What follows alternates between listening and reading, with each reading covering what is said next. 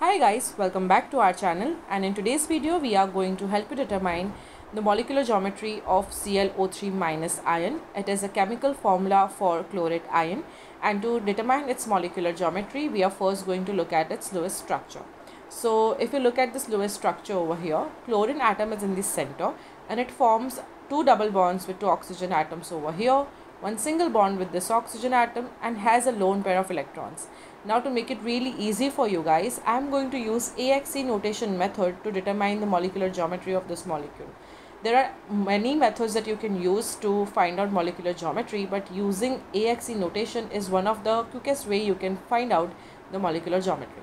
So to find out the molecular geometry, we first need to know the AXE notation. So the AXE notation for chlorate ion would be AX3E1, because A corresponds to the central atom, X corresponds to the number of atoms it is forming bonds with, which is 3, because there are 3 electron regions, and E is the number of lone pairs, because chlorine atom does have one lone pair. Now once you get this notation, you can use this notation and this table to find out the corresponding molecular geometry.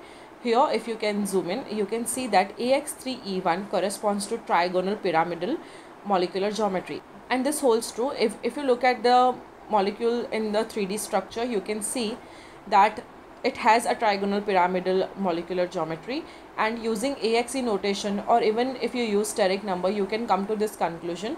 So using these two methods, that is steric number and AXE notation, you can easily find out molecular geometry of any given molecule. However, the molecular geometry for chlorate ion will be trigonal pyramidal, and I hope this video helps you to understand that. For more such videos on Lewis structure, molecular geometry, polarity of the molecules, make sure to subscribe to our channel, and thank you for watching.